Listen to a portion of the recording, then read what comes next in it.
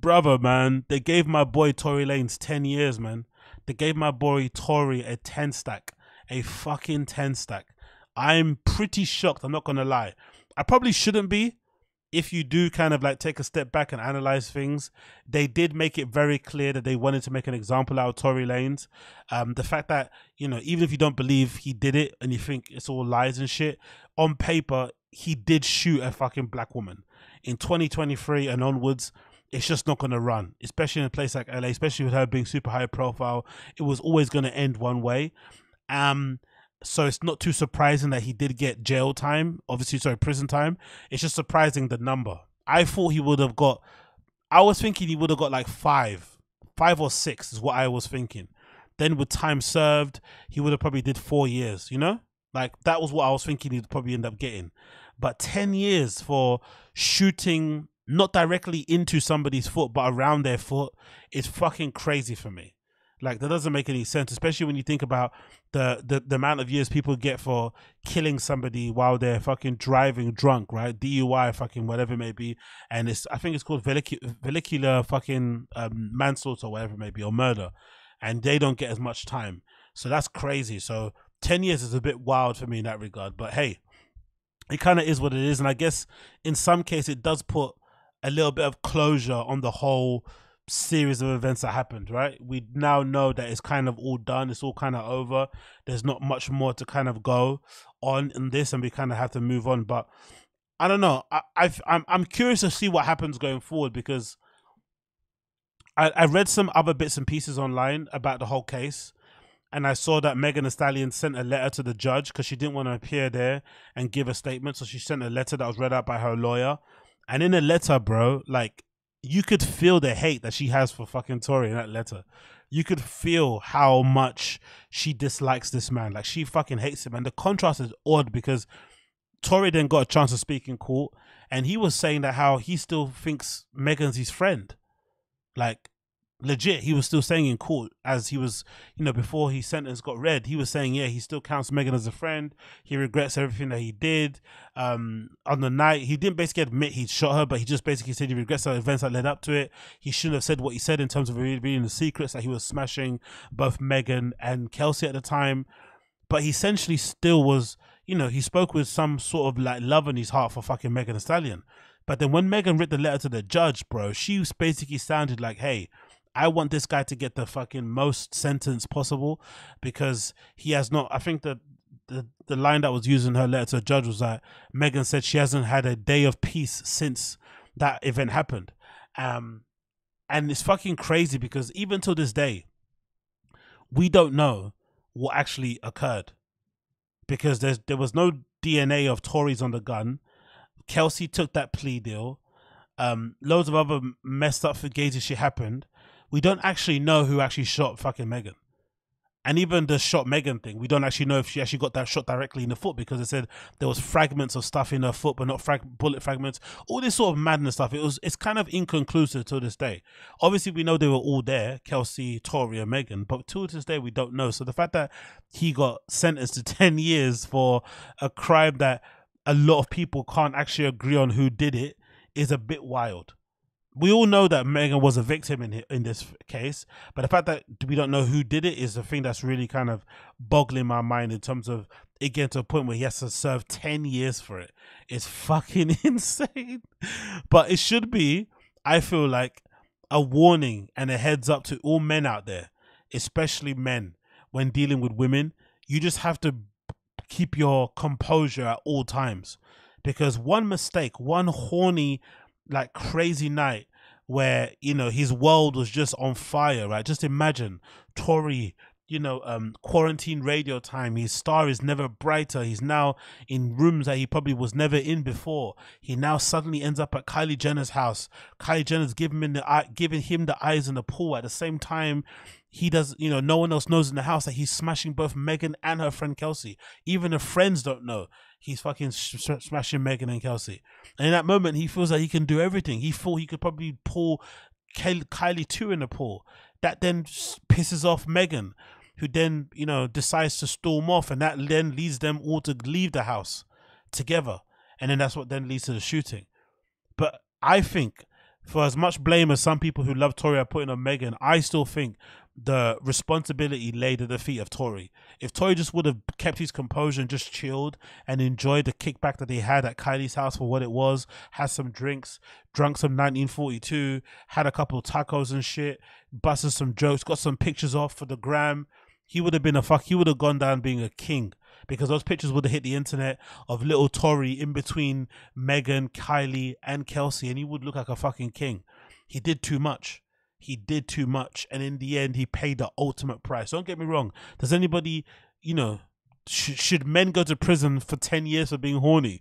Probably not, right? But I feel like being too horny is what led to him to this position, in my opinion. And then when it got to a point of them doing the back and forths, and, you know, you can't tell anybody how to feel if they get disrespected. So I feel like Megan felt like Tory was antagonizing her online, even though I think they were both as bad as each other. They were both kind of going back and forth on social media, because no one wants to be looked at as a fucking woman shooter, right? That no one wants to do that in any way, shape, or form, especially a dude. But no woman also wants to be called a liar, because Megan was getting it. So I feel I sympathize with Megan, because she was getting fucking abused online. Tory was getting abused online, so they both tried to kind of play out in the court of public opinion. But it looks like, judging from what the judge also said, because I feel like some comments have been attributed to the judge, he said something at the end like Tory's lack of remorse and the fact that he was going back and forth with Megan online, or in the words I think of the judge, he said antagonizing her, is what led to the harsher sentence. Like, he showed no remorse. But, you know, if you're a Tory supporter, you're like, how can he show remorse if he didn't do the crime? You know, it's like he didn't do it. So how can he be remorseful for something he didn't do? But in general, they both did too much, and in the end, it cost them both a lot of time, because I'm still not too sure. I heard academics speak about it. He said, "Oh, it's not over for Megan." I don't think it's actually green for Megan either. It's not all sunshine and rainbows either for her, because I feel like this cloud isn't gonna leave her anytime soon. In the same way that the whole Chris Brown and Rihanna thing is never going to go away from them. It's part of their history until the day that they die. I think this is probably going to be far worse for both parties included. I think they're both not going to be able to shake this dark cloud over them. The fact that they had to kind of, go through this fucking whole affair. So even though Megan got the outcome that she wanted, I don't think it's actually going to be all sunshine and rainbows for her career. I think there's going to be a lot of people who are going to still have a lot of questions, and it's still going to be one of those things that's going to be lingering on top. Unless she obviously comes out with music that's completely undeniable, people are going to just shut up and move on. But it's just going to be a topic of conversation forever and ever and ever and ever and ever and ever. So, it kind of is what it is. 10 years for Tory is fucking nuts, to be fair. Like I said, even if you think he's guilty, I think 10 years for, whatever happened there is just nuts. But it kind of is what it is, and he has a hell of a fight on his hands now. I think his lawyers are going to put in an appeal, but again, sometimes, I don't know, maybe he's going to have a sleep and think to himself, you know what, do I want to go through this whole drama again, drag my family through court, spend loads of money, all this, like pick my life apart to go through the trial, or just take my time like a man and just sit it down and kind of go there? Who knows? And then again, as a fan of music and as a fan of chaos, I'm also eager to see how Megan navigates her career now. Like, what do you do now? Do you just like drop music and act like it never happened? Do you do one final public interview and kind of answer all the lingering questions and go from there? What do you actually do? What's an actual next step? Because I think it's very telling that there hasn't been a lot of celebrities out there kind of clamoring to say congratulations to her. You know what I mean? I think it's very telling, because I think a lot of them probably are, don't really know what happened, or some of them believe Tory didn't do it. Like, I think it's very telling so far, because the industry is full of fucking spineless fake people who just kind of go with the wind and also kind of protect their own interests. But I feel like the lack of people who have come out, in support of Megan is very, very telling, in my opinion. Very, very telling. So let's see what happens. Let's see what goes on. What are you guys saying in the chat about this whole subject? Let me quickly scroll up and see what you're saying. 10 years is crazy. Yeah, I agree. At least he can grow taller in prison. Teju, you're a fucking animal. Jordan Ray says Tory's sketch is hilarious. He doesn't even look like him. Yeah, exactly. A day of peace from what? Exactly 7:30. How would the jury find him guilty with no evidence? Yeah, I think it's your American legal system. I think it's probably the same in the UK. It's just what you call it. I guess they had to come to as a conclusion as who most likely did it. And I guess they said most likely it was fucking Tory, because they couldn't convict Kelsey, because Kelsey, the other girl that was there, she pulled us. She actually is the smartest person out of this whole thing. Like, no one kind of knew, and everyone kind of discounted her and kind of underestimated her, but she somehow managed to, you know, negotiate a plea deal for herself, which basically gave her immunity from prosecution, and she was able to give evidence, go on the stand, but also she wasn't liable to be prosecuted for the shooting, which was fucking incredible. So she got away with it completely scot-free. So big up Kelsey for pulling that fast one. Stephen Castaneda says, happened after a party at Kylie Jenner's house, but she never had to testify. Exactly, yeah. To be fair, she never testified because it was just the location of the house. I don't think the party played any part in what happened in the car.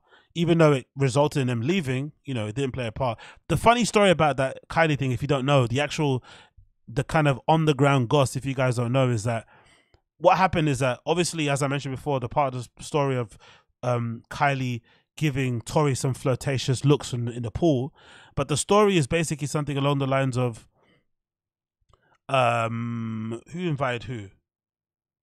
I don't know. It doesn't matter. It doesn't matter details. Somehow they will end up. No, sorry, Megan. Yeah. So big up Stingu. Thank you for a super chat. Can we trade Bob before Tory? Yeah, exactly. Hello. Thank you, Stingu, for the super chat. I appreciate you. Hey, to be fair, I wouldn't wish prison on fucking Brendan. He's a redact and he puts out bad comedy specials, and you know, he's a bit of a douche, but I wouldn't wish prison on him at all. No way, shape, or form. But going back to this thing, what happened actually was really funny was that I'm pretty sure the story goes Megan and Kelsey were at the party with Kylie themselves, two girls, right? Then later on down the line, Megan then invites Tory to come and join her and Kelsey and Kylie at Kylie's house. Tory arrives, and I think when Tory arrives, Kelsey, the other girl that he's fucking behind Megan's back, they're two best friends, but they don't know they're both by fucking Tory. She's a bit drunk and she's sleeping. She goes to sleep. So then it ends up being just like Tory and Megan and Kylie in the room or in a pool somewhere hanging out. And I guess in that instance is when they start being flirty. But then in that instance is also when Megan and Kylie have some sort of friction. I think they said it was about food or something. Something happened where Megan and Kylie had some sort of friction. Then Kelsey joins in and kind of, you know, she's the one that kind of gets Kylie likes the most, and then they kind of get back to being cool. Then they get into an argument because I guess Megan sees Kylie and Tory flirting. She storms out and gets angry, and they get into some sort of argument. Kylie's like, look, I don't want none of that fucking ratchetness in my house. You all have to leave. And then they all leave. That's kind of what essentially happened. So the Tory thing is way sadder because he wasn't actually there. Like, he got invited there by the girls, and then one of the girls he ends up getting into a tete-a-tete with. And then for some reason, I don't know why he did that. I think this is another reason why I don't agree with boys or men being in women's business. I feel like men should stay out women's business in, you know, as much as you can as possible. Like, stay out women's business.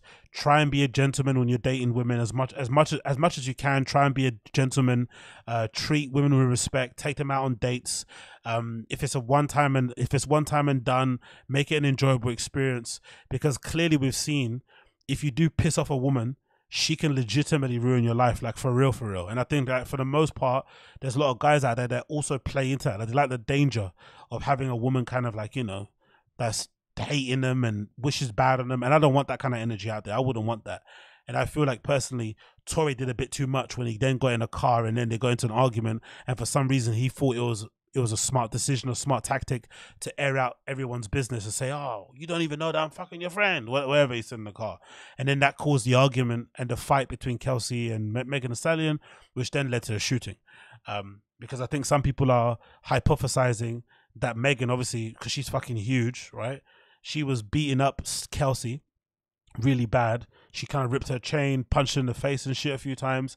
And then Kelsey was obviously losing the fight, and then she got frustrated losing the fight, and she ran over to the front of the car to grab the gun.